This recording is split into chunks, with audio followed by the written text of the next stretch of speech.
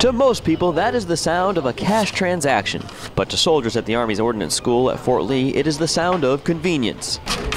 The convenience of having a brand new 4,500 square foot Army Air Force Exchange Troop Store just yards away from where they call home. If you want personal hygiene, stuff like that, we gotta wait till weekends. And so like this being here on weekdays, you can just walk across the street and get it. So it's a lot easier. Constructed under the watchful eye of the Norfolk District U.S. Army Corps of Engineers, the $1.7 million facility means soldiers attending classes can focus more on their daily routines rather than trying to figure out where they would buy everyday supplies. They don't have to go to the other side of post. It makes it much more convenient, takes less time, less effort, and they can spend more of their time on doing their work, their studies, their PT, and that kind of thing. In addition to the troop store where soldiers can buy food, drink, and supplies, a 4-seat barber shop also exists so where they can get their haircuts as well. A little off the sides, please.